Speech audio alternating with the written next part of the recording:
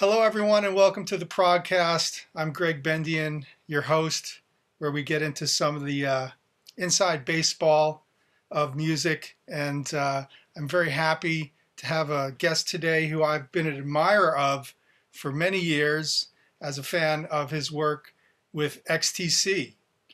He's a drummer extraordinaire. He's known for his classic drum sound and his iconic drum parts on recordings from XTC like Drums and Wires, Black Sea, English Settlement, and of course their first two records. And I'm just so pleased to welcome Terry Chambers to the ProgCast. Hi Terry, how are you? Hi Greg, I'm fine, thank you. Yourself? Good, good. It's so nice to see you. I know you don't do a lot of interviews, so I feel very privileged to speak with you. Well, when you're the guy that's sat at the back, you're not really in the spotlight. So, Well, unless of course you're somebody like Dave Clark or Billy Cobham. well, we noticed you. Drummers have noticed you and hold you in very high regard for your contributions to the music and really to the notion of how good drums could sound on a recording. So I thought maybe we could jump in and talk a little bit about your early years. I'm very curious about your sort of introduction to music and what you were listening to as a young lad, what kind of stuff really sparked you, and maybe drummers that you were into. Did you grew up in Swindon, right? That's correct, yeah. We all did. Yes. And what kind of stuff were you into as a young man? I know you were into soccer as well, right? Yeah, but I think,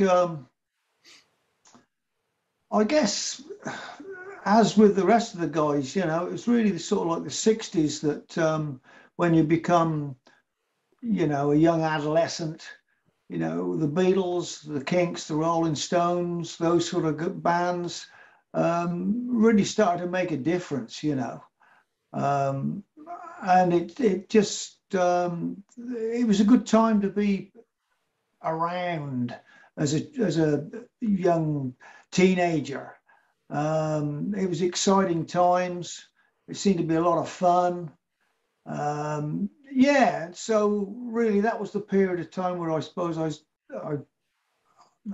started to think that this seems like a good way of living. Yeah. So what kind of stuff was on the radio? I know Dave Gregory had mentioned to me that pirate radio was the main way that he heard songs. Yeah, I mean, I think that may have been a little bit later. They had Radio Caroline and Radio Luxembourg, and they were pirate radio stations in as much that they were broadcast from ships out in by the Isle of Man somewhere or in the English Channel, depending on who it was. And a lot of stuff that was not being played on normal BBC radio, they wouldn't take this stuff up. Guys like John Peel and that were playing the more exploratory music, the more experimental stuff. And I think um, Dave was regarding probably thinking about that. Anything that comes to mind that you heard that sort of blew your mind? I wasn't really listening to those radio stations myself, but it's your job to say there's a vast amount of things that I really think the first band that I really liked, I guess, was probably the Kinks. You know, Yeah. uh, yeah, I think Lola was something when I was about 11 years of age. I thought, wow, what a what a song this is. I mean, I had no idea of what the meaning of the thing was at all, but Mhm. it just seemed like a great tune to me, and just such a memorable piece of music. I thought it was fantastic. So that was one of the early ones for me. Yeah, yeah. And anything like The Who or some of the harder stuff? Not really, not at that point. I think it was sort of like things like the Dave Clark Five. That was another band. Maybe the sort of mid '60s sort of stuff was the very beginning of that, and then naturally come the 1969 musical explosion for, you know, the likes of Woodstock and so on and so forth, 69, there just seemed to be, yeah, it was about 1969 when things started to kick off. It says, you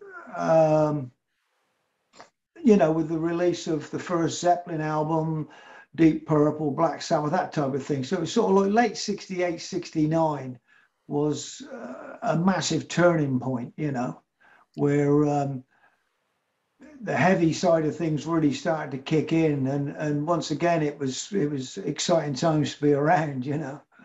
For sure. Were you drumming by then?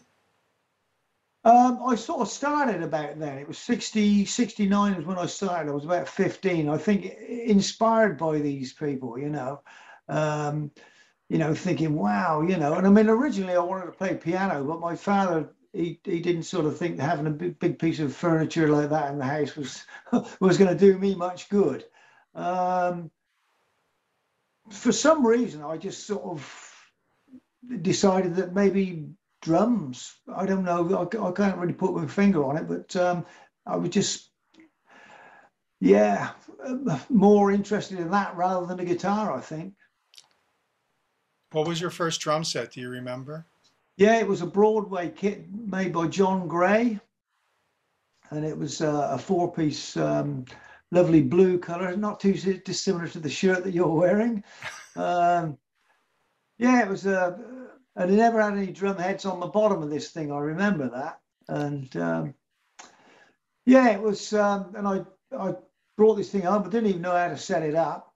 I got the thing home. Eventually, my dad sort of said, because I saved up for it myself, you know, doing part-time work and one thing and another, I think my dad felt that, you know, being as though I'd made that much effort, maybe it was worth it. And I said, I'd like to buy this drum kit. So I don't know. And in a moment of my father's weakness, he said, yeah, okay then, you know, which was quite a surprise, really, because, you know, obviously trying to learn the drum kit was probably going to be a lot louder and noisier than an acoustic piano, you know. But I only did it when he was at work anyway, and you know, they weren't at home. So yeah, so that was the early days.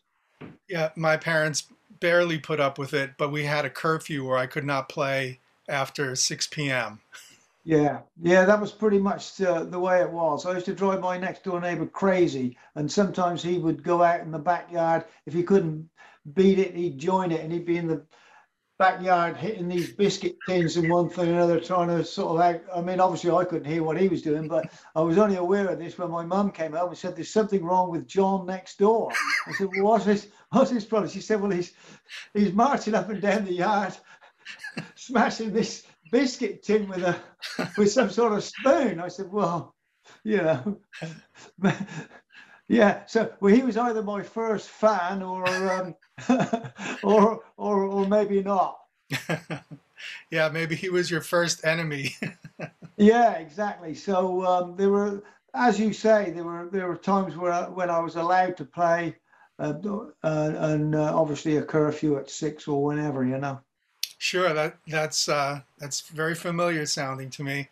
Yeah. You mentioned Zeppelin, Sabbath, Purple, those bands, very important bands to me as a young man as well. Were you into John Bonham and Bill Ward and those guys? Absolutely, yeah. Another one that I failed to mention, of course, was Simon Kirke of Free. Yeah. And a little later, perhaps Brian Downey of Thin Lizzy, who we did a gig with them of all things back in 1974. I mean, these guys were just, well, almost when you saw those guys, it made you wonder whether you could ever be good enough, basically. You know, I mean, how do you get that good?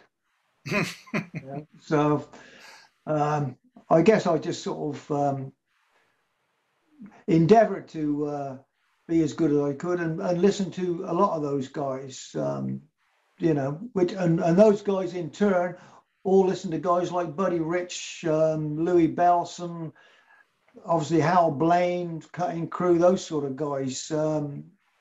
So in a sense, I suppose they inspired me because I was inspired by those guys as well. You make an excellent point, because in the 60s, there really weren't rock drummers as much as there were jazz drummers who were transitioning to a heavier, more aggressive music, right? Yeah, that's correct. Yeah. You know, so guys like Ginger Baker, they were listening to Buddy, they were listening to Louis Bellson. Yeah.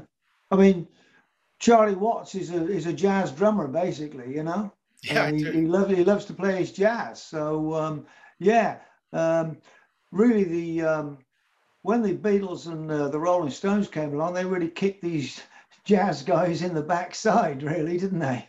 they did. Yeah, jazz sort of went to the side as rock took over, Yeah. for sure. Yeah. Yeah. Did you get to see any of those bands when you were a young man? I saw, yeah, Black Sabbath, Deep Purple, yes, on more than one occasion, 3 or 4 occasions actually, with Bill Bruford, another highly inspirational drummer. Great. Yeah, Jethro Tull, yeah, quite a few. So did you see Tull with Clive Bunker? Yeah, I think so. I think I must have saw them probably about 73 or 74. So was he drumming with them Well, then? by then it's Barry Barlow. Yeah, I think it might have been. Yeah, yeah. I can't say for sure, but that was about the time I saw him, I think. Yeah. So you saw Zeppelin and Sabbath? No, I didn't see Zeppelin at all. I saw Sabbath, yeah, but I didn't see Zeppelin. How loud was Sabbath? Yeah, I think they were extremely loud. Funnily enough, I saw a place called the Bristol Colston Hall, which later on, I also saw Deep Purple there and Jethro Tull and Wishbone Ash. We as XTC we ended up playing there too, which was quite something to think that you're on the same stage as those guys that I mentioned, you know, and thinking, wow, I can remember being in that seat over there watching these fellows, you know. So yeah, that was quite something. Yeah, so you grew up knowing Colin, right, from an early school age? No, Andy and Colin went to school together. I met Colin probably when I was about 17, when I shouldn't have been in a pub, and I met him there. And we had similar interests in as much that we both had extremely long hair, which was, I thought his hair's longer than mine. You know, so there was sort of like a bit of an interest there. And likewise, you know, we ended up going to the local college that used to host bands, and you know, found that he was there, and we sort of just got to know each other really by chance of watching some of these bands, and then it became apparent that he played bass and I played drums, so you know, it sort of stemmed from there really, and he knew Andy, and yeah, that was really the beginning of our relationship, which is well gone for nearly 50 years now. Indeed. So was there much of a playing scene in the Swindon area? No, it was pretty ordinary. Disco was, I mean, there was a couple of discotheques, but really original music situation was pretty much, there was a few isolated gigs in the local town hall that we managed later on to get a couple of supports doing, but mainly it was the Swindon College that the students put on regular gigs, and they became sort of part of pretty much a British tour for bands of you know, like the Pink Fairies, Hawkwind, you know, these type of bands, most of the college type bands. Thin Lizzy as well. Once again, I say we supported them there actually on occasion. So what kind of stuff were you into playing around that time where you met Colin and Andy? Was it heavier, more sort of edgy stuff?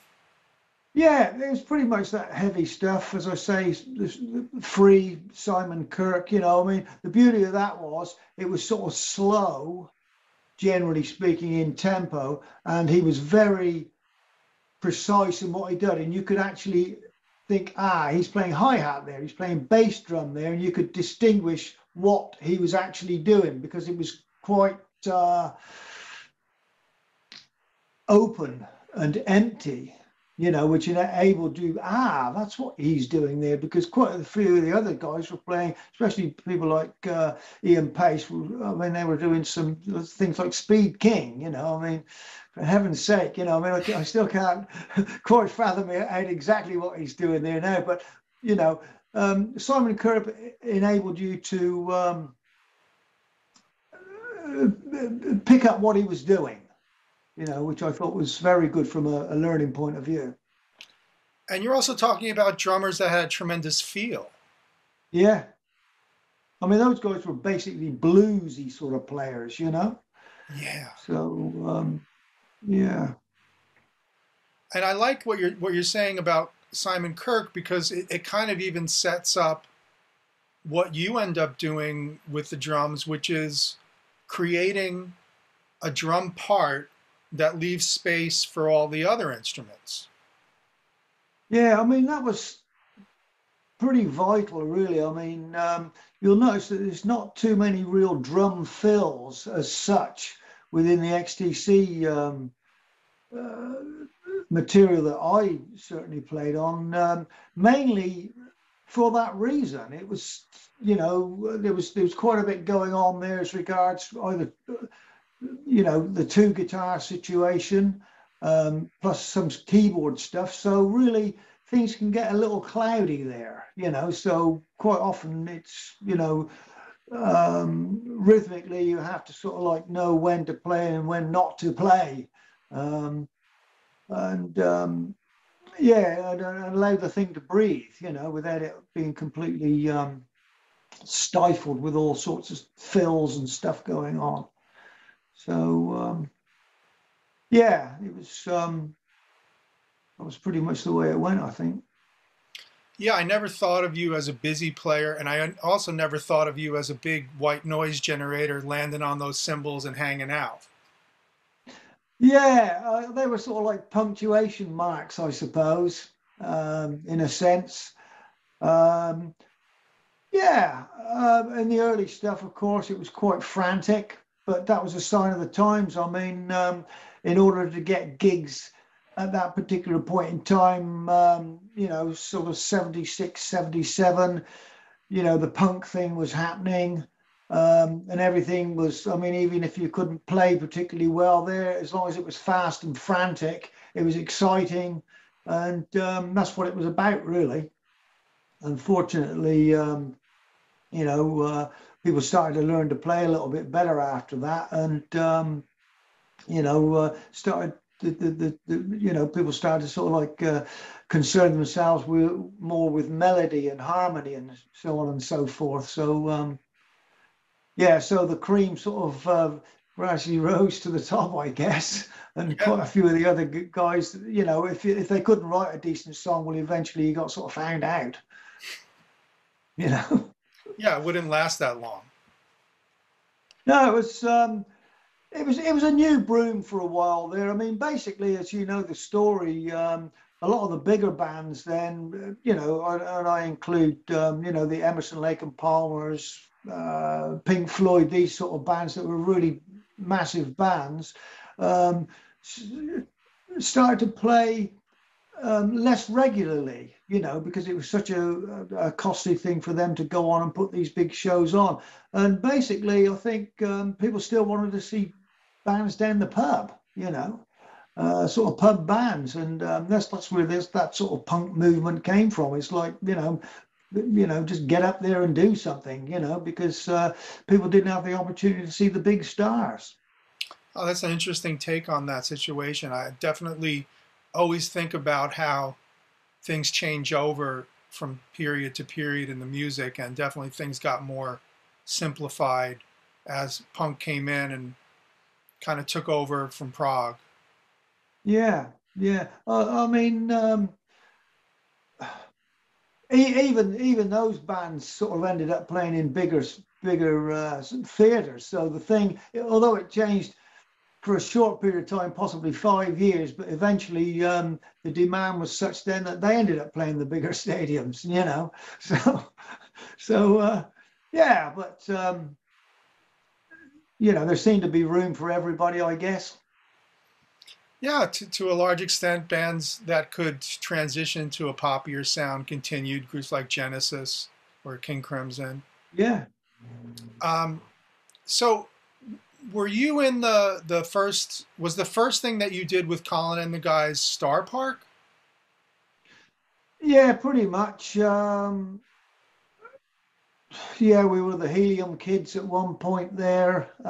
Yeah, we had several name changes and one thing and another, and we had a vocalist at one point there, and it became pretty apparent to Andy that he wasn't delivering the songs that he was writing in the style that he felt he wanted, you know. So in the end, Andy actually became the reluctant vocalist of the band. I mean, he never claimed to be a singer or anything of that nature, but it was just that his material didn't seem to be getting delivered by that particular singer. We had a couple actually that tried, but it just wasn't right. You know, it was sort of, you know, they were still doing the sort of the cock rock thing, you know, and that really wasn't what Paterson was about at all.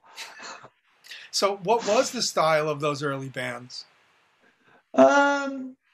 Well, I mean, we were sort of, I mean, we supported Budgie, for example. I mean, we were sort of, as I said, we had to harp on, but Thin Lizzy, and several sort of bands of that nature. So we were sort of playing something along those lines, I guess, you know, and there was a few covers involved there as well. So, yeah, but I think, you know, Andy had this sort of idea of, we were sort of ready for change as well. And then when this sort of punk thing sort of took place, it was time to sort of put that suit away and basically get another suit, you know, which was a little bit more in keeping with what was going on at the time. Yeah, that's a very interesting remark because, you know, that moment in '69 where Miles Davis sees Jimi Hendrix and he says, "Oh, I can't wear a suit and tie on stage anymore." Yeah, yeah. You know? I mean, of that era, I mean, there was, you know, some of the latecomers to the heavier music scene ended up sort of more or less leaving the United Kingdom, really. I mean, Fleetwood Mac, bands like that, they went and based themselves in the States, as you know. Supertramp were another band that sort of decided, well, it's time for us to move over there because that's where the big money is still available to the likes of them. Even to the extent of bands like the Babies went over there, you know, because they were at the tail end of that glam rock type of thing there. And I think John Waite basically, you know, went over there and had more success there than what they were doing sort of over in the UK.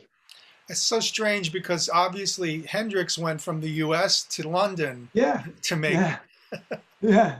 I mean, Zeppelin did very much the same. I mean, Zeppelin weren't doing much in this country. There was the States that where they signed to Atlantic Records that really, you know, they made it there before they made it over here. It's quite odd. Well, also, I think there's the exotic factor. You know, if it's not from here and it's from somewhere else, maybe it's more valuable. And I see this trend in UK bands not being appreciated in the UK. And that would even include Queen, who didn't play the UK for years because they thought, you know, sod it. I'm not, you know, we're not getting across here. Yeah, I mean, XTC to a certain extent were victims of that as well because of the place we came from. You know, it was quite laughable, really. I mean, no more so than perhaps Akron, Ohio, where obviously Devo are from, you know. So, you know, these are the sort of places, well, they're not exactly renowned for their rock and roll history. Although there are a few individuals that have come from Swindon. Rick Davis being one of Supertramp and Justin Hayward as well. But really, Justin Hayward from Moody Blues is from Swindon. Yeah, yeah. I did not know that. Yeah, these guys had to leave. Had to get out of town really if you wanted to achieve anything. I mean, likewise with XTC, we had to really go to London there, which was the place to be seen to be playing in order to get going. So. Yeah, but being from not the main scene, not being from London and being from Swindon, or being from Akron, not from New York City, you kind of have your own greenhouse. You have your own system. You have you're not influenced as much by everybody doing the same kind of thing in the same place. That's exactly what took place in London. I mean, the list of punk bands and one thing and another, I mean, is endless. And I mean, they all sounded very, very similar. And I guess our advantage was the fact that we were from out of town and became a little bit more individualistic as a result of that, rather than getting tangled up with the same sort of circle, if you like. Yeah, and sonically, you guys had many more influences, reggae and dub, the rock and roll, but in sort of the more classic sense of it. Yeah. So when the band becomes XTC proper, is that when Barry Andrews comes in? Yeah. I think John Perkins may have played keyboards in the very first XTC stuff that didn't actually get recorded, but Andrews sort of joined. John Perkins left. Partridge managed to get hold of Barry Andrews on some drunken session. They didn't even know it. It was just, you got keyboards and you could hold his beer. And the next thing you know, he was basically in the band. It was a bit like that. We were desperate to get hold of somebody because, I think we had a few things lined up that we needed to do and just needed somebody to tinkle the ivories of some sort. And Andrews ended up fitting the bill at that point in time. Andy Partridge told me an interesting story about Barry coming in thinking it was a Deep Purple type of thing with, the big organ distortion sound and kind of having to be readdressed and say, no, do something different. Don't do that. Yeah. Do you remember that? Yeah. Yeah. Andy was right. He just wanted somebody, playing those sort of keyboards that, were more like, say, Elvis Costello, something of that nature, the type of the way that they use keyboards. Something that, people basically wanted to leave the Hammond organ thing where it was for that particular point in time, It didn't seem much point going down that angle. We needed to sort of go more of the Fireball XL5 type of cartoon puppetry sort of way of looking at keyboards. Well, also the humor factor. Yeah. It's sort of a more fun sound. I don't know. Yeah, it was Quirky. More. We're not really taking this too seriously, sort of sound. It's let's just have some fun doing it and see where it takes us, sort of sound. Yeah, absolutely. So when you guys got signed finally, did you have John Leckie lined up? No, we had nobody really. He came on the recommendation of Virgin Records, who we were signed to. He was available, and that's just the way it worked out. It could have been anybody, really.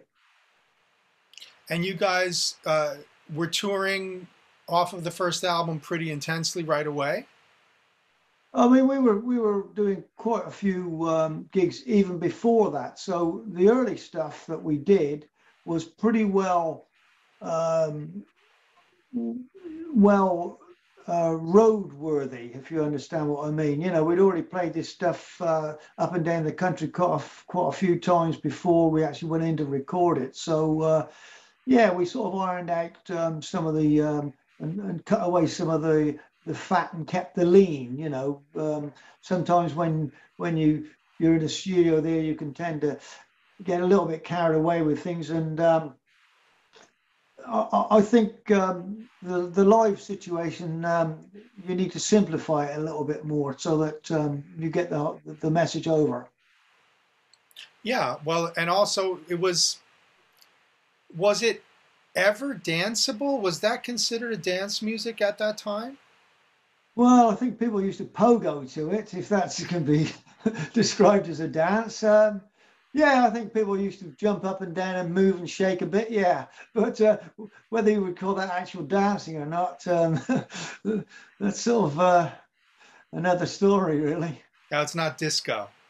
No, absolutely not, no. Well, you know, the early recordings are so cool to hear you guys mixing it up. And I know that you were thrown in with this idea of punk or new wave, and you were always more sophisticated than that, always more versatile than that. You know, what kind of stuff was going on in the drum rhythm section at that time with you and Colin in terms of thinking about feel or thinking about tempo or thinking about rhythm? Like, what were you guys into at that point? I mean, I think, yeah, we were listening to a lot of stuff. I mean, even some disco stuff, believe it or not. Yeah, all sorts of stuff, really. Yeah, we were trying to sort of draw things from everywhere, really, and rather than pigeonholing ourselves down in one channel sort of thing, there we were trying to draw these things from all aspects of it. And I think that's really what makes the band what it is, you know, we didn't play it with blinkers on. We try to absorb as much from all manner of, because I mean, Andy's father was a jazz player, you know, a drummer. So Andy's got sort of quite a jazzy sort of background, and Dave, for instance, he's got more of a classical sort of background in a sense, you know. And Colin and I were pretty much sort of hard rock sort of roots, really. So you know that you put that combination together, and I guess that's what we ended up with. So when you're working on the first couple of albums of stuff, and I'm talking about, you know, like songs like Life is Good in the Greenhouse, or, you know, Radio's in Motion, or Beat Town, are these songs that are brought in either as demos by Andy, or are they just rehearsal pieces where you and Colin are working out what you're going to do? Does Andy have ideas of what he wants from you? What's the general work process for developing those songs? Well, basically, Andy would record these things on a cassette of just himself, an acoustic guitar or electric guitar, whatever, and just sort of singing over the top of it. And he would bring these to the rehearsal and say, listen, this is Radio's in Motion, you know. And then we would hash it out in obviously, you know, you'd have some sort of, the thing would be in a certain tempo, you know, 120 beats per minute or whatever. And I always used to just sort of naturally just go to the hi-hat, snare and bass drum and just sort of keep time with this thing. And he'd play the thing and you just sort of keep a bit of time one way or another. And Colin would know, you know, the key and just plod around. And we just sort of knock these things around. You know, and if we got to a point there where, you know, we wanted to make it a little bit more interesting, or what's the subject matter about, you know, is it, should we try and make it a little bit more industrial sounding, or should it be a little bit more pastoral or something, you know? So that comes into it afterwards, once you sort of realize what this thing's starting to feel like. Does it need to be empty, or does it need to be fast and busy? So we just sort of knock these things around, really, and hopefully come up with a version of it that the songwriter was happy with. Sure. I mean, I kind of imagine that you'd be jamming on these things a little bit, and then somebody does something and they say, oh yeah, that works, and you kind of hone in. Yeah, that's pretty much the way it works. Yeah, it's like really, as I say, it was basically on 9 times out of 10, it was always hi-hat, snare, and bass drum, just to get the feel of the thing, and then, the thing would be structured either, intro, verse, chorus, solo, verse, chorus, whatever. There'd be 4 bars of this, 8 bars of that, or whatever, and the thing would be sort of worked out, and it was all sort of done from memory. I think Dave was the only one in the band that could read music, to be honest. So the rest of us usually just sort of do it by ear and by memory. Of course. Well, you always had very meticulous drum parts, and the drum parts were always really part of the form of the song, part of the structure of the song, part of the music. When did you really start to think of the drum set in terms of the tom-toms being part of the ride or the rhythm component of your drum parts? As I say, it sort of depended on what the song required. As I say, if it was sort of like an industrial sounding thing there, or if it was some things like ball and chain, for example, it wouldn't be much sort of use, I don't think, in a light sort of sense. It needed to have this sort of, big ball, and it needed sort of something on it that gave the impression that, yes, this is what it needs, and likewise with some of the other stuff, it was quite empty, as you mentioned.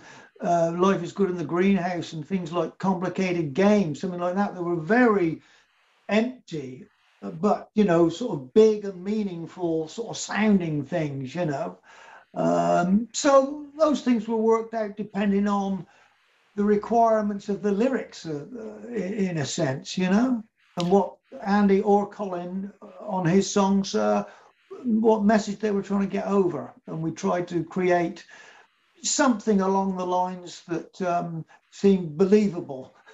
Yes. Believable, appropriate, and very much, a part of the song. And yes, you're absolutely spot on about Ball and Chain, where you want to hear some machinery. Yeah. I mean, Making Plans for Nigel was another one. I mean, it's basically about the guy that works in a steel foundry, So really, you want that sort of, you want to hear these, industrial noises sort of taking place. Seem to be the right way to go. Yes, it's the perfect way to go. I'm curious about the transition from John Leckie to working with Steve Lillywhite and Hugh Padgham, where this new drum sound comes into fruition. Could you tell us a little bit about that? Well, we did the first EP with John, and the first 2 albums with John as well. And at that point there, the record company were a little bit concerned that we hadn't had a single, because it was all about singles in those days. Unlike the Led Zeppelin situation there, where they could give a hoot about singles so much, you know what I mean? It was all about the albums, and they weren't worried about going on Top of the Pops and things like that, which is a program over here that everybody used to strive to get onto, and that's where the record companies were going to make their money, single sell. And up to that point, 78, we hadn't had any of that sort of single success. Not that was John's fault. It was perhaps the material just wasn't required. Statue of Liberty, for example, off the first record, didn't get even played by the BBC because of some ludicrous lyric that was in it. Yet you go back and listen to some of the stuff that they have played on there, and perhaps they just didn't like the band.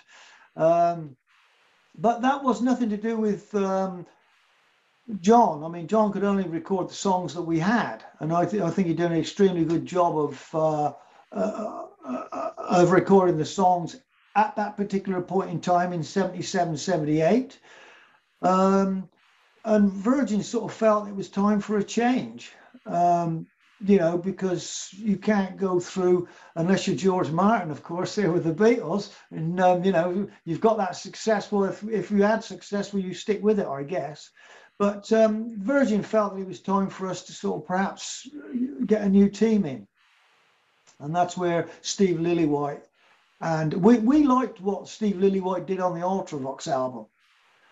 That was out at that particular point in time. I particularly liked it, and he seemed to have a very, very good sound.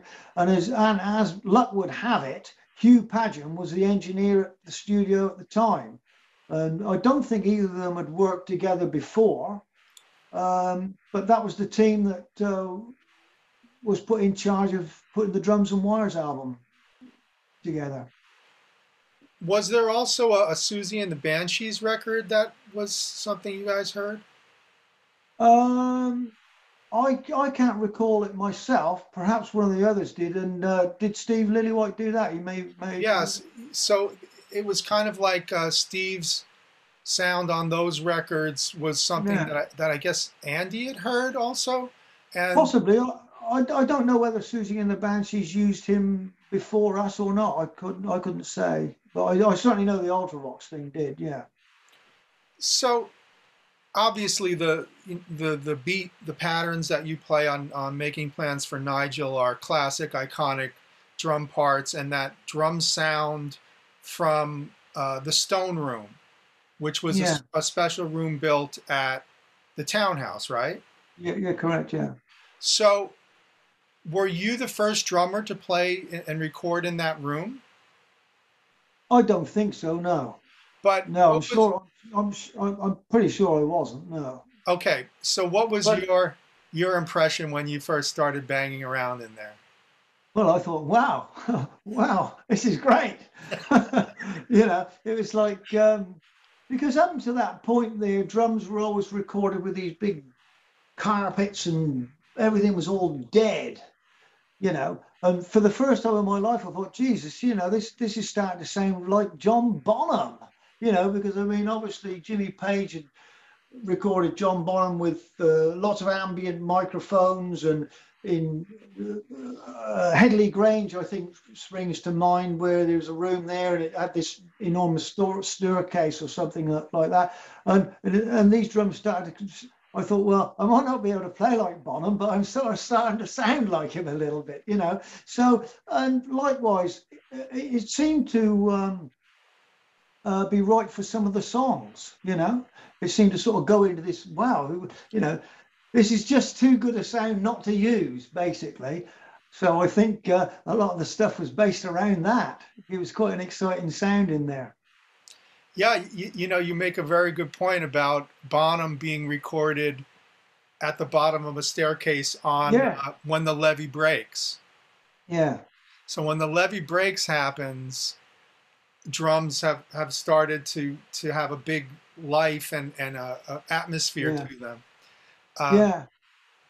The thing with Zeppelin is basically they were a three-piece band. There's only a guitar, a bass. Okay, John Paul Jones played a little bit of keyboard on the side, but basically at any given point in time it was just bass, guitar and drums, and the lead guitar, and obviously Robert Plant singing and maybe doing a bit of tambourine, but fundamentally most of those bands back in those days, Sabbath were the same, three instruments, which allowed for the drums to, they had a lot more space there. Yeah, good point. So the music that you guys are playing for Drums and Wires, has more space for the drums. But also, I guess what I'm wondering is, did you change anything when you were hearing how things were going in that room? Because obviously there can't be a lot of cymbals. It's not going to work in that resonant space. But also, were you overdubbing any drum parts, or are you just in there playing your parts? I think basically it's just one take stuff. I think there was, for instance, the actual sound on Making Plans for Nigel, which is that, is actually just a keyboard note. At that time, it actually sounded better because I don't think I had a China cymbal at that point, which is what I use now. But yeah, so in that regard there, I mean, if that can be considered to be an overdub, then it is. But basically, it's just a percussive note on one key on a keyboard. But basically, the drums were just played as they were. I can't recall on that particular record whether anything was fattened up at all with a second snare or anything. Not that I recall. I think they were pretty much, the parts were pretty much as they were. All right. So in a session video that I saw on Black Sea where you're playing just hi-hats separately, that might have been an example of something where you wanted a little extra sound from the hats. That was from where? Towers of London recording a video from the studio. Yeah, that was mimed anyway, I think. I think that was already a recording. I don't think that was, I think we were miming to that for the specifics of the film. I don't think, I don't know whether that was just sort of getting the sound or whatever, I don't know. But that, as far as I know, that was just already recorded. I think we just mimed that for the purposes of the film. So it wouldn't have been the case where you had some pieces where you'd lay down the snare separately or you'd lay down the tom part separately? Yeah, I mean, for example, Towers of London, I remember there was, I think that industrial sound on that for the Towers of London thing, I think it was a fire extinguisher was used. Yeah. Yeah, there was a few bits and pieces like that were added if the sound sort of just justified being there, I guess, to give it some sort of, yeah, that Towers of London working man, you know, on his anvil type of thing. And that was a closer sound than anything I could get on the drum kit. So I think it was a fire extinguisher, if I remember rightly. Yeah, that's in the video. Yeah. Oh, yeah. Well, there you go. Now, you know, when we're talking about that period of Drums and Wires, Black Sea, I see that what you're saying now is those songs are really made to be taken out and played. They're not studio craft. Yeah. One classic moment I had to ask you about, the piece Travels in Neon, where it's just that, you know, thunderous tribal drumming going on with that droning guitar and Andy's haunting melody. Any recollections of that session? Because that's such an incredibly powerful piece. Well, so I'm told. I can't remember for sure, but apparently I did that in one take. It was the very first take, so I just got lucky there, I guess. Yeah, it was just one of those things. I think it sort of,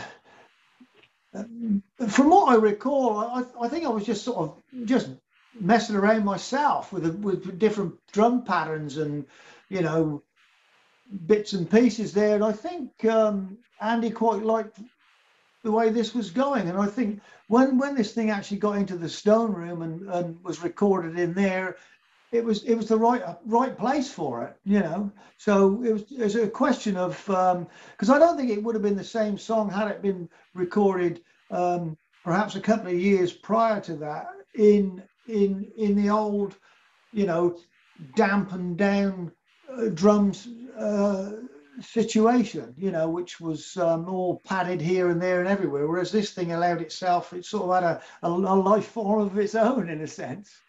So yeah, it just seemed to work. That and Paper and Iron, Yeah. I mean, I think, yeah. I mean, this is in that room. There's not much else you can do with your drums other than that.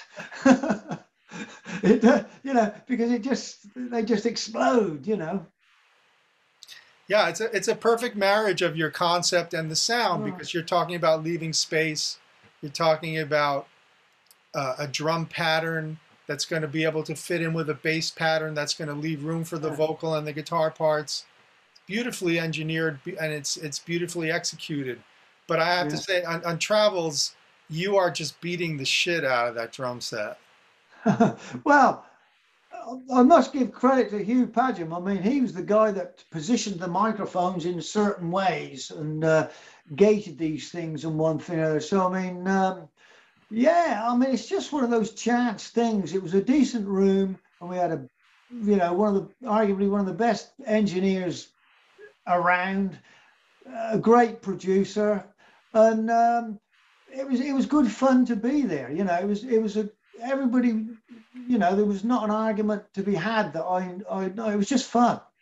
And it was just thoroughly enjoyable from what I can remember. And it helps if you know your stuff as well. And we were playing live all the time, to the point where I think Andy started to get a bit tired of it. But the songs were worked then, and they would sort of, as I say, we didn't play Travels and Nihil on live. I don't think we did anyway at that particular point in time. But a lot of those songs had already been played quite a bit live before we went into the studio and recorded them. So we knew pretty much, I mean, and in those days too, studio time was expensive. So you really wanted to be in there and make sure that every aspect of your time was made useful. Absolutely. And you can give credit as much as you want to Hugh Padgham, but I had him on the program recently, and he and John Leckie, who I've also spoken with, were just singing your praises as just one of the greatest, crack drummers that came in. I wouldn't take too much notice of what those guys say. All right, well, we'll take it. No, they're good. They're good. No, they're good guys. I mean, yeah, okay, fair enough.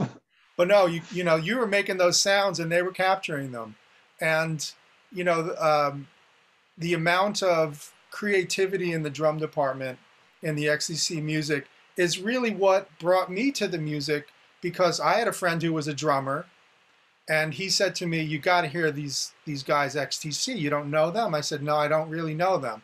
Well, check out these drum parts. Check out how they fit into the song. Check out how they move the song forward. And I was hooked right away. And then, he had been turned on by a drummer, and then I subsequently have turned drummers on to your stuff. And it goes like that. So you're a huge part of the success of that music. Oh, thanks very much. So Travels in Neon wasn't played live. I'd hope that it had. Yeah, I think it was difficult, probably getting that huge drum sound there, and yeah, I don't know whether Andy felt that perhaps it wasn't, a live song, if you understand what I mean. Quite a bit of music may lend themselves to a visual thing or something like that. But when you're playing a set live, I think we had enough material there. I just don't think we felt that we could do it probably justice in a live situation, without a big production job on it, which perhaps we might not have been able to have delivered as good as what we could do. Well, was that an example of the process where you guys would try to record the rhythm section live together at the same time? I mean, we all played when we recorded these things. The whole band played these songs, and then if the drums were good, they kept the drums. If the bass and the drums were good at the same time, they keep that as well. But basically, as long as the drums were, played well.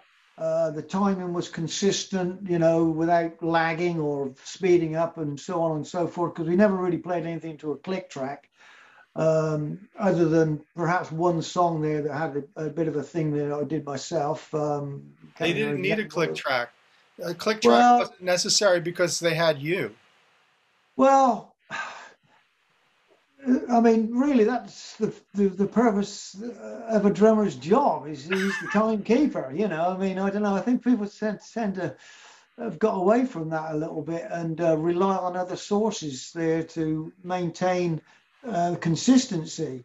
I think it's important. Sometimes, you know, in a live situation there, if you were really up for it, these things were going quite considerably faster than what they should have been going. But that's youthful sort of enthusiasm, I guess, when you're 21 and you're sort of like full of testosterone. You're sort of you're busting yourself, you know. But it depended. I didn't start all these songs. Don't get me wrong. Some of them started with the guitar. Don't forget that. So if he starts it, I'm thinking that's too fast, but I still got to stick with it. You know what I mean?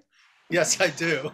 And whoever sort of said 1, 2, 3, 4, away you went. You know, I mean that was it. Yeah. So. You must have had a ball playing live with XTC, did you not? Yeah, yeah. To the extent, I think Andy sacked me twice as a result. Yeah, I was sort of sacked on 2 occasions. There one time I got hammered with the support band, and I did a pretty poor performance when I went on there, which was a big mistake. And I think there was another time in Birmingham. One time there, I was probably a little bit under the weather. And, you know, it's, you know, 3 strikes and you're out. But I had 2 of the strikes. Wow. So he was quite the taskmaster.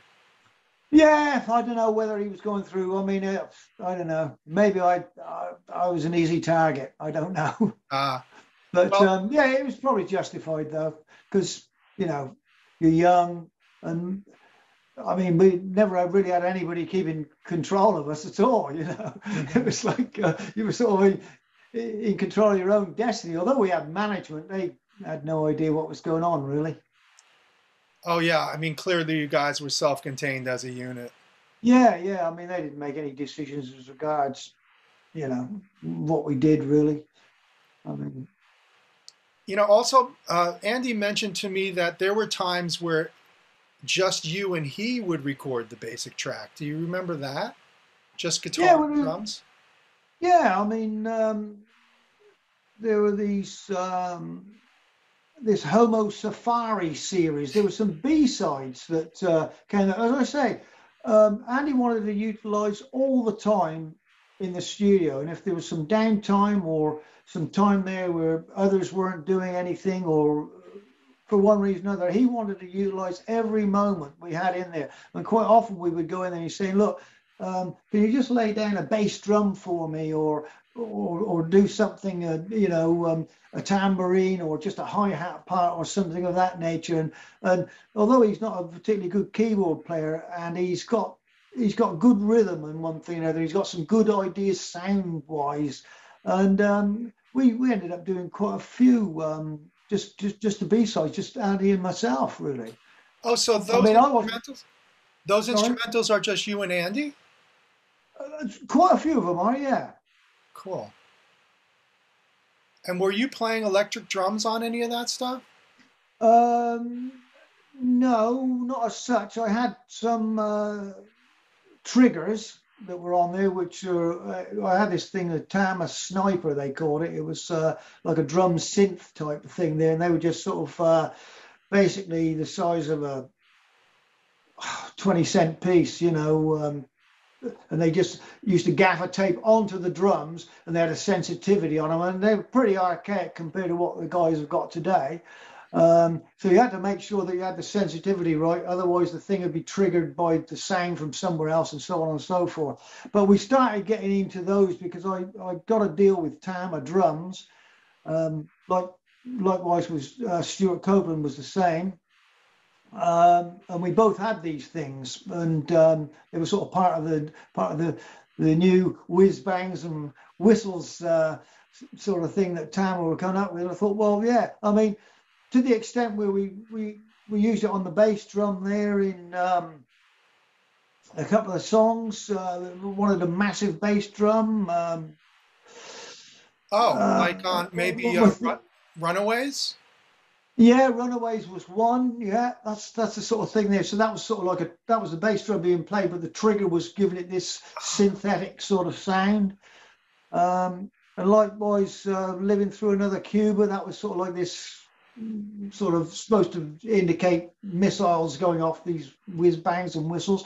That was the other extreme end of this contraption, you know, sort of like the high end and the bottom end. So yeah, it was I was starting to get into that, yeah.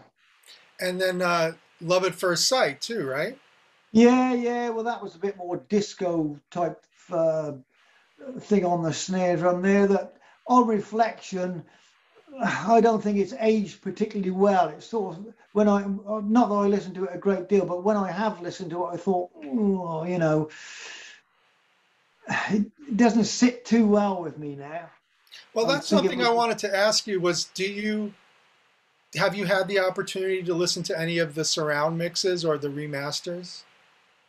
I think I listened to some of the 5.1. I think it was the drums and wires one at Stuart Rose, who's an engineer that did a thing with me and Colin, who's a good friend of Andy's, ran at his place. He had a 5.1 setup at his place. Said, have a listen to this. And you stand in the room and listen to it. Yeah, it was good, but I don't know whether you know, it's worth the extra money for all this stuff. I don't know whether it was, you know, it wasn't like the difference between mono and stereo, you know what I mean? It was, yeah. I mean, when you think about it, years ago, I mean, the Who brought out that thing Quadrophenia, didn't they? You know, it was a quadraphonic sound. It never really sort of took off that much, I don't think. But yeah, likewise with this thing, I don't know. I don't have means to it myself, but I have heard it, and I thought, well, it's okay. But, yeah, I think a lot of us enjoy it because it has bonus stuff like rehearsals and demos and you know, instrumental mixes, which is something that's been very interesting for us because we get to hear you even in greater detail. Yeah.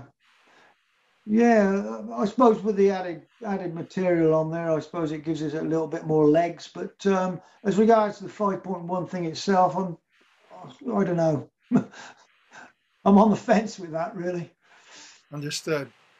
I'd love to talk to you about English Settlement and sort of that process, because now it's not stuff that's necessarily going to be played live. Does that change your job at all? Well, English Settlement, we did start to play that live. What? Oh, like what? Well, we played, well, Senses Working, Overtime. What else did we play? Yeah, we played quite a bit of that stuff live. Before recording it, or you mean after?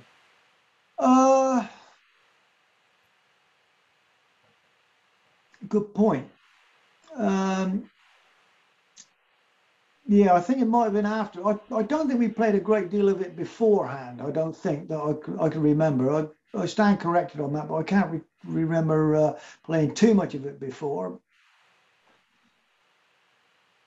And then when you went in, this is still the Stone Room, and it's still you Padgham, but not Steve Lillywhite. Yeah, that's right. Steve, at that particular point in time, we did the 2 hours. We did the Black Sea with that same team. Steve, I think, was already occupied working perhaps with you too, I think, at that point in time. I think he was already doing something.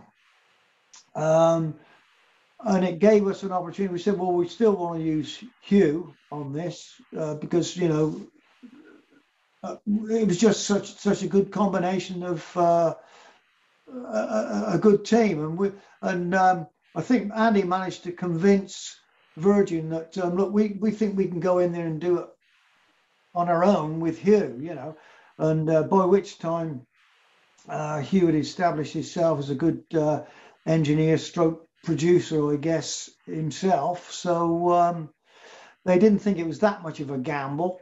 And in the end, yeah, we sort of did it all together without a co-produce, I guess, the band and Hugh. And did you do overdubbing on that record? It seems like some of those parts might have been divided up into different tracks. Yeah, I think there was a few bits and pieces there that needed fattening up or whatever. There was a few things. Nothing really springs to mind specifically, but I think there was a few things there that probably, possibly got overdubbed. Yeah, I can't recall exactly which ones, but without sort of going over the tapes again and finding out, oh yeah, that happened, because it's some time ago again now. Sure, of course. One of my favorites on there is Jason and the Argonauts. Yeah, I like that song a lot. I'm sure we played that live. Yeah, we did. Well, there's video of you guys playing in Germany where you're playing like Ball and Chain, you're playing Jason and the Argonauts, you're playing Snowman. Yeah. But is that was just a sort of a few promotional shows after the album came out, because you weren't going to tour again with Andy, right? Yeah, we were still touring. We did some gigs. So Europe, we did some gigs in Europe with that. Before he took his bit of a turn in Paris. He took a bit of a turn, and they started to get played live. And it wasn't until we got to the States, obviously, it became apparent that he was in a bad way. Did you enjoy touring when you guys were touring? I enjoyed it, yeah. I think Colin enjoyed it to a certain extent.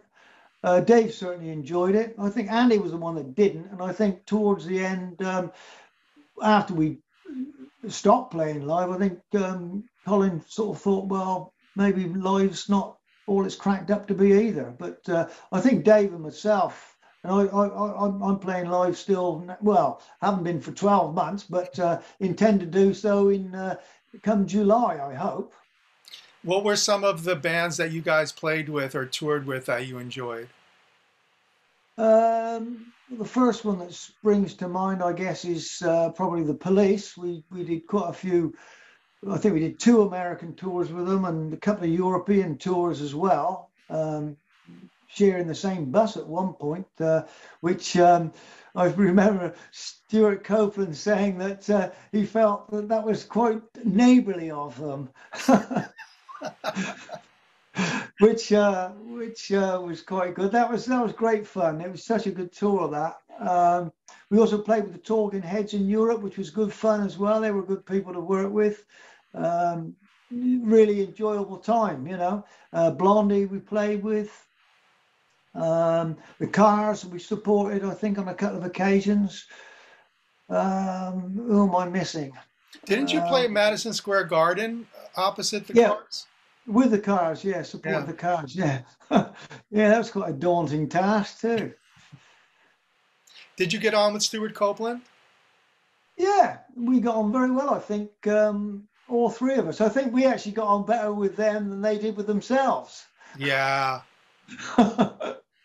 Yeah, you, Paget, were just telling me a story that Stuart couldn't go on stage because he had a brawl in the afternoon sound check with Sting, and Sting had broken some of Stuart's ribs.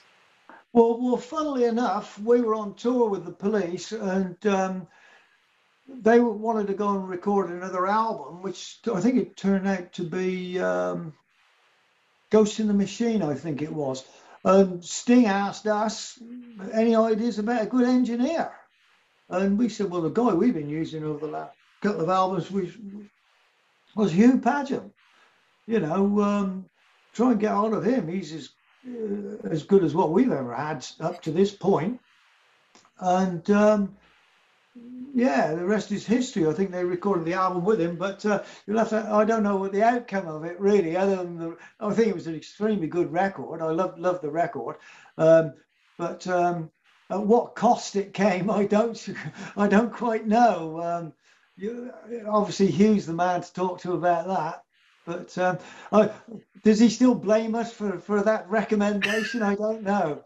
But No. I think financially, he's probably sort of got to ease some of the pain, I think. Well, But, yeah, I mean, look, it's personalities, right? I mean, it's so much of a job is dealing with all the different people. yeah. I mean, later on, as you well know, there was problems with Andy and Todd Rundgren. But contrary to what has been said, I don't think I can't say on that session, of course, because I wasn't there. But any of the sessions that I recorded, the albums that I recorded with XTC and that, I don't recall ever having a problem with the producer, with Andy and I mean, we worked with guys like Phil Wainman, Mutt Langer, Mutt Lang, I should say. And no, I don't recall any arguments or any bad feeling that took place at any of those things. Martin Rushent was another one that recorded the Stranglers. Yeah. Steve Nye. Yeah. Steve Nye, I don't recall any problem with him, although I was only there for about three songs of that album. So I don't know how the rest of it sort of went, because they got a replacement drummer for me. But yeah, any of the producers that we used that I recall, there was never ever a problem. So what went on between Andy and Todd is between them, I guess. Oh yeah, and they still made a great record. Well, yeah, I mean, yeah, it was a good record. Yeah, I guess you want to leave as much as you can, just leave egos out of it and try to get to the music, but sometimes the egos do get in the way. Yeah, as I say, it's pretty well documented. I think that there was problems in those sessions. So did you feel that you weren't right for the material on Mummer, or did you not enjoy the material? What were the factors there for your leaving? Basically, I was pretty peed off about this business about not touring. And I thought to myself, well, if we're not going to go out and promote these things ourselves, who do you expect to do it? Because the record company are going to be fed up. They're not going to be happy if you're not going out there, on the old treadmill again. They're promoting these things. How is it going to be promoted? Because not only were you out there on tour, but while you were doing that, you were doing radio stations and so on and so forth, promotional stuff while you're out there as well, which is an extra workload. Agreed. But I mean, if it's worth making these records, you want to go out and promote them. I think it's just been the way these things are done. Andy chose not to do that. On top of that, when we started putting the material together for Mummer, I didn't think a lot of the songs, there were some good songs on there, but I think as a whole, I don't think it was good enough to follow up the English Settlement record. That was my opinion, and I was a little bit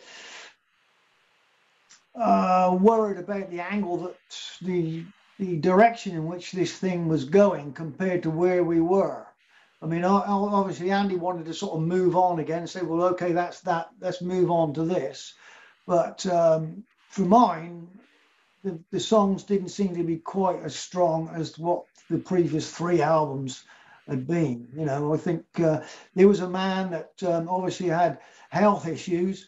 I think, probably needed a rest, really. And to sort of like come back and then start writing songs there, I think he needed to reassess the situation and have some more time, I think. And that wasn't allowed to happen. And I thought, well, I don't know. So you moved to Australia at that point. Yeah, I did. Yeah. But you were immediately pretty much snatched up by Dragon, right? Well, they had a problem with their drummer, and I'd been to Australia a couple of times with XTC and one thing and another,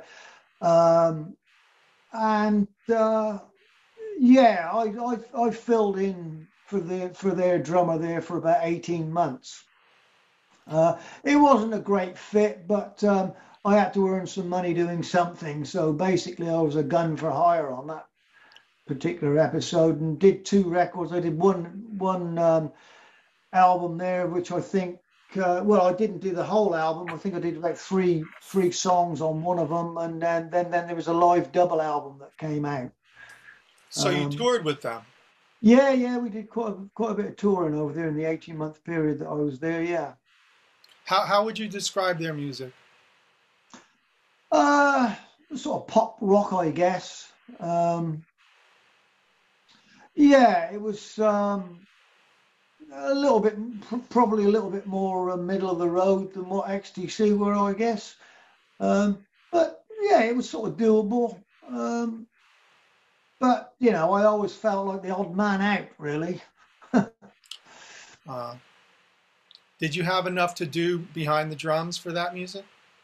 Yeah, I had enough to do. Yeah, I had to follow in other people's footsteps, pretty much. But yeah, there was enough to do. Yeah.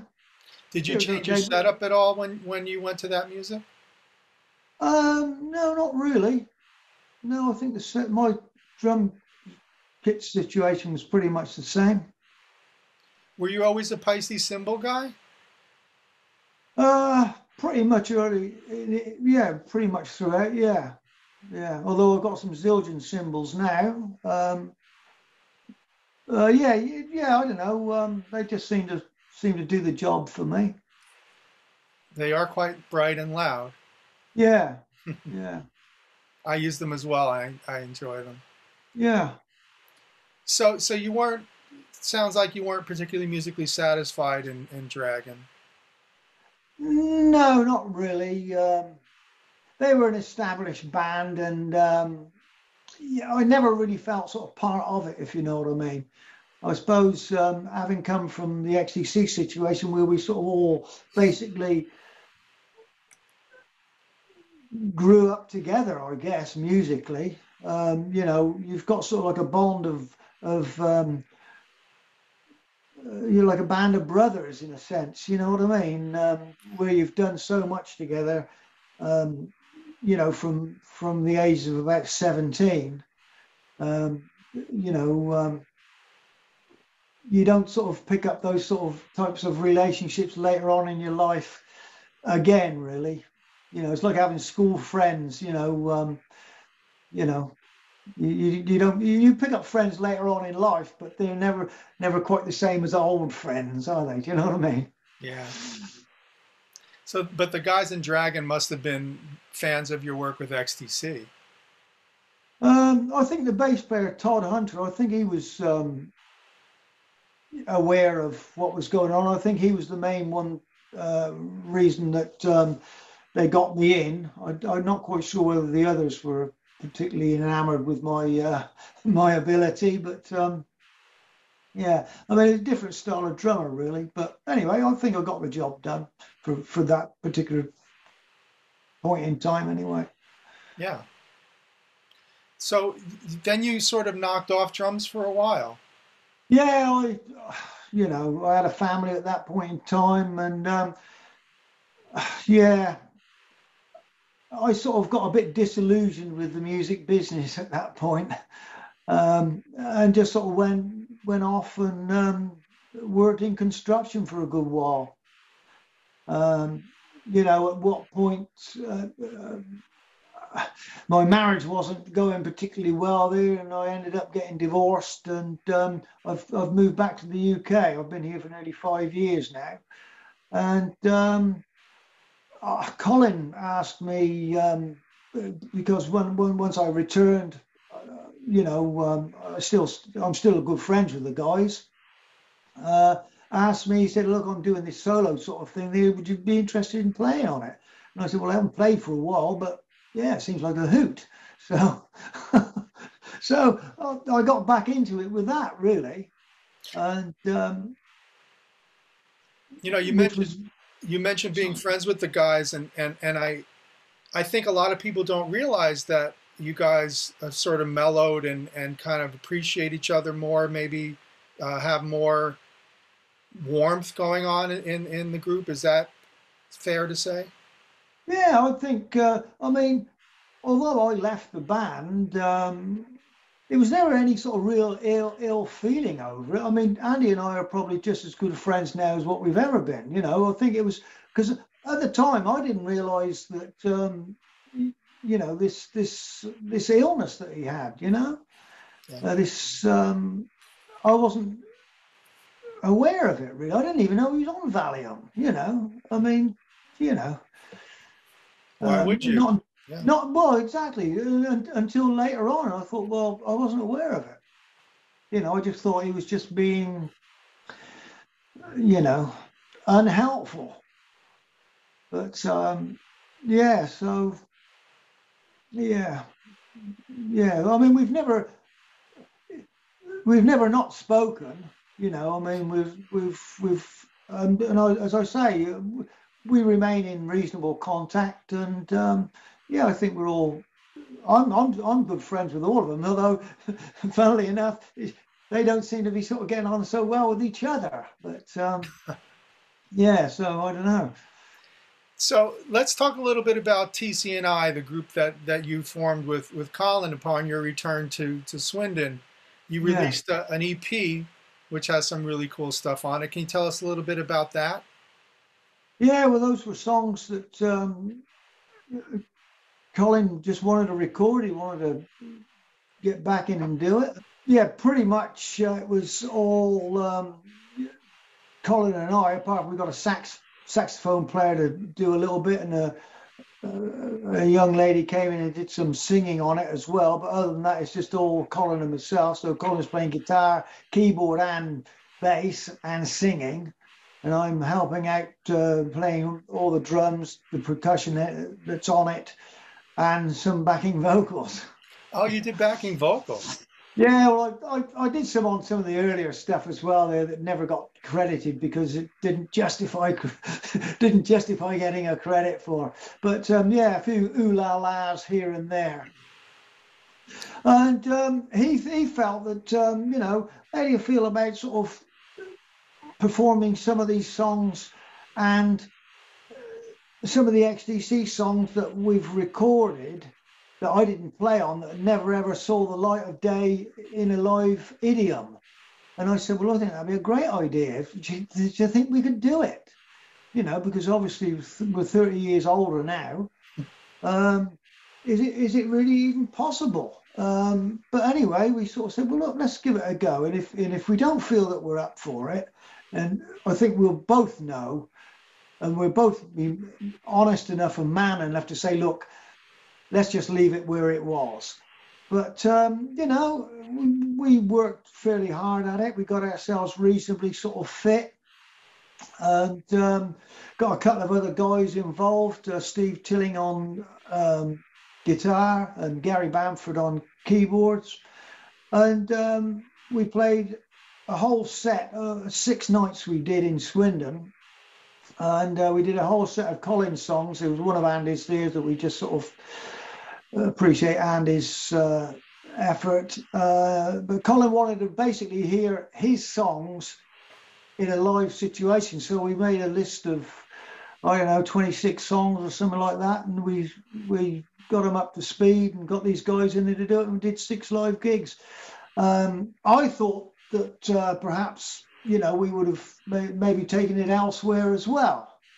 But I think when he had a look at it again, he thought, well, I don't really want to get back on that treadmill again of going around playing live and all that business, which was a bit disappointing for me. Because, you know, I put a lot of time and work and effort into all this, as the other guys did too. and thought, well, you know, we need to sort of continue on with this thing there to justify the time we've put into it, you know. So, but he was adamant. He said, look, I don't really want to do this anymore, not this live thing. So that was another bit of a kick in the old proverbials. But I thought, well, look, this is a good band here. We need to now just get a bass player. So I tried to fundamentally keep the band together. Although, as it stands at the moment, it's basically only Steve and I remaining from that particular project. But we've got a couple of other guys involved as well. We're going out as EXTC or XTC, EXTC. And we hope to be doing some live shows in July, if all being well, that the Prime Minister allows us to do so. You know, we really want to do it to 100% capacity rather than sort of in this sort of isolation situation. I don't think it would be very fruitful to do that. So provided these venues are able to hold, you know, if they're 300 or 500 capacity, if we can potentially get 100% of those people in there, then it'll be worthwhile doing, and we'll see whether there's a demand for it or what. So my intentions are, you know, if this thing is accepted reasonably well, is to do quite a few gigs, and we've got some interest from the United States as well, which might be interesting once things open up a little bit more. But we'd love to have you. The difficulty being, of course, everybody's going to be in the same position. So bands have been starved of playing, so they're all going to be out there, and there's only going to be so many venues to play. So whether we get a slice of the action or not, it will sort of depend.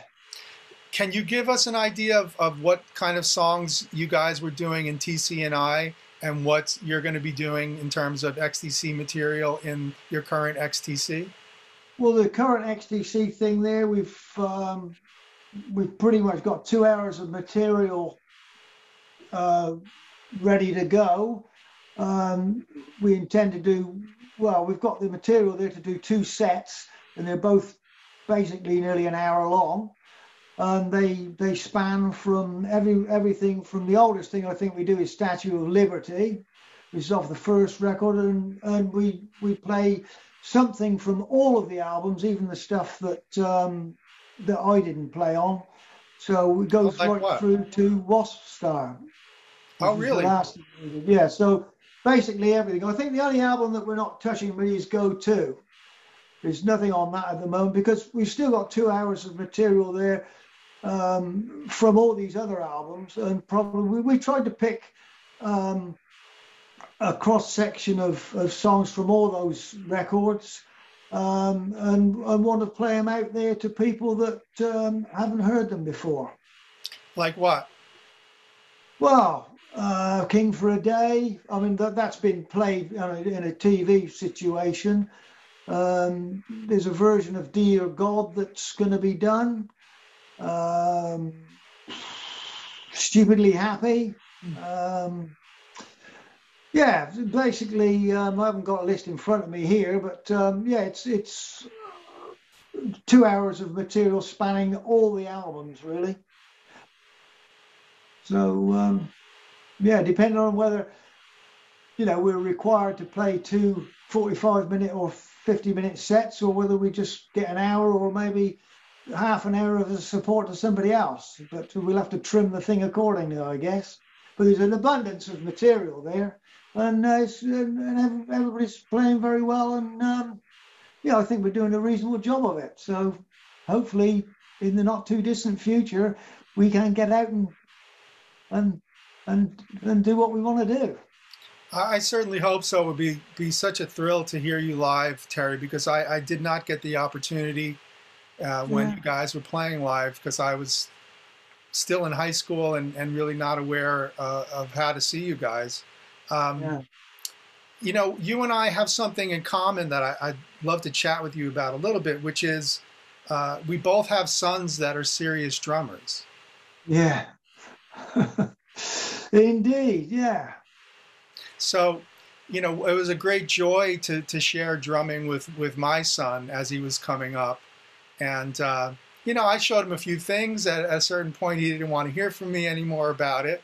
Yeah. And he went his own way. Well, Yeah. how did that work out with your boy? Quite similar to that. I used to just sort of play with a couple of sticks and on a couple of pillows on the lounge and this sort of thing there. And he'd sit there with a pair of headphones on and just knock around like that. And he sort of enjoyed it. And he sort of got fairly serious about it when he was about 14, I think. Because up until that point there, you're not very strong, are you? You reach a certain age there's certain things you can, but it's quite a physical thing, isn't it, playing drums? And, just having the strength really to do it, it's very difficult, I think, to master the thing there until you get sort of like into your teens. So, he continued on with it. And I thought, well, he'll choose. I never force him into doing it. You either want to do these things or you don't. And I thought, well, that's the only thing I could teach him because I don't play anything else. So, if he wanted to play guitar, well, that was going to involve getting lessons from somebody else or whatever. But he was like a duck to water with this stuff, And before he could drive, I was driving him to gigs and one thing and another. They're doing the roadie bit. I did the same thing. He was even playing in pubs when he was too young to even be in there, really. Yeah. So that was good fun. And anyway, as you say, I could only teach him so much before he wanted to go on and play like, the guy out of Dream Theater and all this sort of stuff. So, and I couldn't teach him that sort of stuff. So it was like, I've learned as much as I can off you. It's time to move on, So, he's a good player and he's still playing a few bits and pieces in Australia there now. Oh, really? What kind of stuff? Well, it's sort of like pretty much metal stuff, It's that type of the band he was with there, toured in the States there on 2 or 3 occasions. October Rage, they were called. And they toured there for a couple of years, really, to and from, staying over there for about 6 months. So, they had a deal over there. They released a couple of EPs and one thing, another couple of albums there on Air Castle Records. I think they were based in Salt Lake City or somewhere, but, which helped them out a fair bit. But as bands are, that's who knows where it's going to go. So we can hear him on an October Rage recordings? Yeah, they can be Googled up and Google October Rage, and they're on YouTube. They're doing some stuff. And your boy's name is? Hi, Chambers. Hi. Yeah. That's so cool. Yeah, so you can have a look at that on YouTube there if you want. But certainly not like, I don't think it's for XTC fans somehow, but, this is a different generation, isn't it? Well, it is, and honestly, I've said this to Andy and Dave. I mean, there are some pretty heavy moments in XTC, and that would include Travels in Neon as sort of the heavier side of XTC. And so, I don't see that huge a divide between people that listen to metal and listen to XTC, because there's also, depending on the metal, a level of sophistication in some of the stuff rhythmically, right? Yeah, that's for sure. But XTC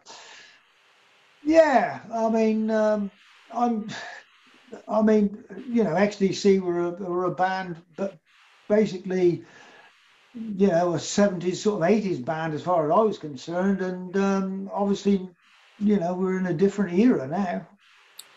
Well, I'm happy it's still sort of appreciated. I'm surprised, really, that people are still even talking about this stuff. But long may it be. Listen, XTC exists outside of time for many of us. Any classic music, it's not just of its era, because it can live on its two legs going forward, and it'll be here after we're gone, and people will still be appreciating it. And that's because it's just high quality, high content music, quite frankly. Yeah, I mean, it's been quite a remarkable journey, really. Surprisingly, if you'd have asked me, 40 years ago that we would be doing this, I would have been very surprised, and still am, actually. Well, you must be pleased when you hear about how many people still, even more now, are enjoying the music and view it as classic. Yes, it's almost unbelievable, to be quite honest. At my age, I'm 65 now, and people are still listening to this stuff. Well, it's quite something. I'm still listening to it, and I have all my students listening to it, and we enjoy it and take it apart and talk about it and put it back together again. And so it's, that makes it a real pleasure for me to speak with you, Terry. Yeah, well, I just sort of so pleased that it was sort of worth the effort. If it had been just a 5-minute wonder, and you've had 15 minutes of fame, for the want of a better expression, it's not very rewarding. But to think that after all this time, people are still enjoying this stuff, there's quite humbling, really. And on top of it all, Terry Chambers, you changed the world of drumming. Well, for better or worse. Well, I'll say for better. Did Andy play you Captain Beefheart and the Drumbo drum parts? Was that something that he ever discussed with you? Captain Beefheart, he was very much a Captain Beefheart fan. He loved Devo, he loved Kraftwerk. He played a lot of that stuff. And did you like the Beefheart stuff? I couldn't understand it particularly. So to say I liked it, it would be an untruth. I'm not a real big fan, to be honest. But perhaps if I listen to it now, perhaps I'd have a change of opinion, because it wouldn't have been a record of my own personal choice back in that day. But that, I suppose, but Andy bringing that part of it into the group probably made it what it was. Us all coming from these different sort of personal favorites, I guess. Did you take any notice of the Beefheart drum parts? Not that I can actually recall, but I appreciated what was sort of going on there. It wasn't something that I sort of fell in love with particularly, but I could appreciate it. And I thought, well, if he's in the band, if he's listening to this, I need to know something about it, so that we're all on the same page. But not to my knowledge. If there is something there, it's probably more by accident than anything else. Or filtered through Andy to you. Or filtered, yeah. He may have come along and said, look, what about hitting this one and then that one twice and then that one over there? Some sort of linear thing. Yeah. But, he probably got his message through there somehow. Did he sing? Unbeknownst to me. Would Andy sing drum parts to you? Yeah, he's quite rhythmic, and he'll sort of this sort of stuff. All of that. It's fun and he's one of the funniest people you'll ever meet on a day's march. He's an incredibly funny person. Yes, he is. Yeah. I told him that he should do voiceover work. Yeah. I'll tell you what, artistically, I mean, there's nothing the bloke can't do, really. I mean, he paints, you know. Yeah, he's yeah, songwriter. You know, he's irritatingly